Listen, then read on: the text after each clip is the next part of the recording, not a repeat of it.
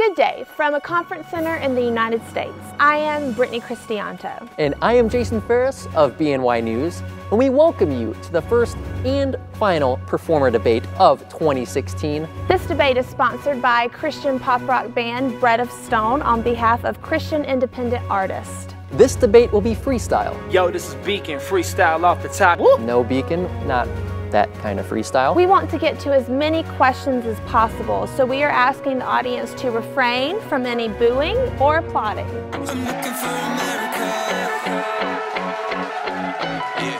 Yeah. Lead vocalist Ben, lead guitarist Bill, welcome.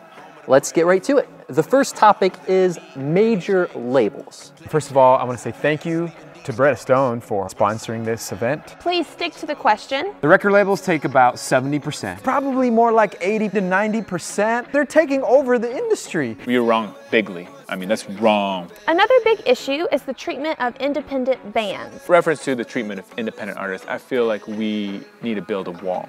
I'm talking about the LED wall. Of course, we got to build content for these independent artists so that they're on the same level as everybody else. We got to raise the standard for all independent artists. How long have you been doing this? Who's gonna pay for the wall?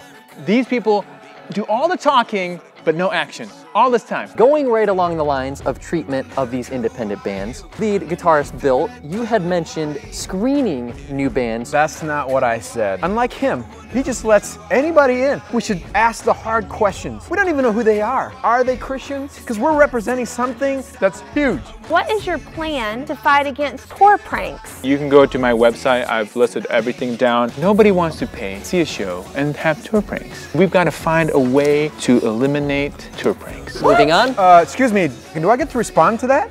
When somebody decides to do a tour prank, bands have 4-minute response time. Why did you even post the step-by-step on your website? Now bands know how to prank and not to prank. That is quite enough. We would please like to ask the audience again to refrain from all booing, applauding, or wasting everybody's time. This next question comes from Twitter. Hi, Spencer Kane here.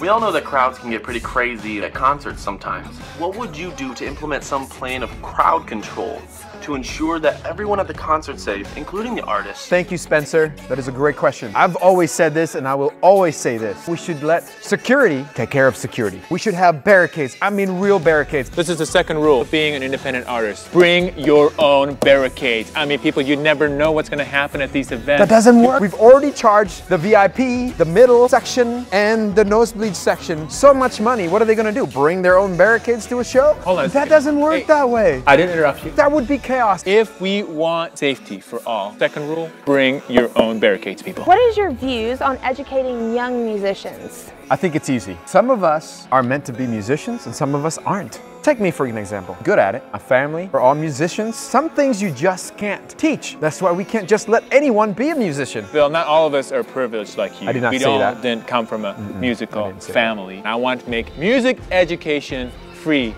to everyone. Free, free, free, free, free. That's what I want. Free. If you're a musician, free ride. Free Are you listening to yourself? Free wall. Free LED wall. That's what I'm talking about. Freedom. What will you do to provide band aids? We need to put some sort of a regulation to help these bands so that they could have at least a decent living. This is where I don't agree with you. We should give that control back to the band. Bands should write in their own writer. If they want their M&M separated, let it be separated. But don't forget, you gotta be servant. This is what it's all about. Does that even make sense? Lead vocalist Ben, your time is up. Aren't they separate their own M&M? Are they not capable of separating? Wrong. Your time is up. We have time for just one more question. The term frontman is used for the lead vocalist of a band. How would you define a band fronted by a female lead vocalist? You have all the time in the world you need to respond. Before you respond, just so you know, we have Skylar, Hey Kaylin, guys. Trisha Brock So of happy to Super be Chick, here. Lauren and Bridget Hi. of Love Collide, Brooke, Tim,